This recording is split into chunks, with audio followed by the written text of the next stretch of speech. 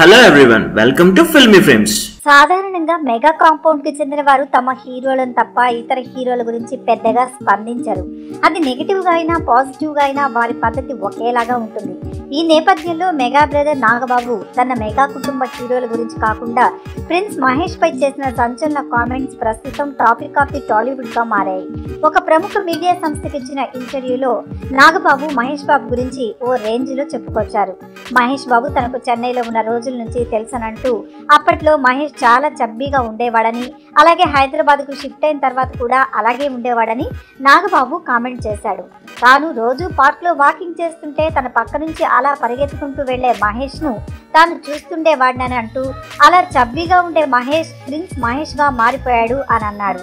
ఇదే సందర్భంలో మాట్లాడుతూ మహేష్ బాబు అంత అందంగా ఎవరూ పరిగెత్తలేరనంటూ అతడి పరుగు అథ్లెటిక్ రన్నింగ్ లా ఉంటుందని కామెంట్స్ చేశాడు. మహేష్ బాబు ఇప్పుడు టాప్ రేంజ్ లో ఉన్న సందర్భాన్ని గుర్తు చేసుకుంటూ, ఒకవేళ మహేష్ బాబుని ఏదైనా అనాలి అన్నా ఎవరికీ నోరు రాదని, వ్యక్తిగతంగా మహేష్ బాబు పడిన కష్టాన్ని తాను అతి దగ్గర నుంచి చూశానని అంటున్నాడు ఈ మెగా బ్రదర్.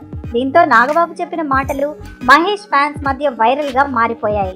ఇప్పటికీ మహేష్ తన పాత్ర గురించి మాత్రమే కాకుండా తన ఫిజిక్ మెయింటైన్ చూసుకోవడాన్ని నిరంతరం శ్రమిస్తూనే ఉంటాడని అంటూ ప్రిన్స్ పై ప్రశంసల వర్షం కురిపించాడు నాగబాబు. ఈ వీడియో మీకు నచ్చినట్లయితే లైక్ చేయండి, షేర్ చేయండి. మరిన్ని గాసిప్స్ కోసం సబ్స్క్రైబ్ చేయండి.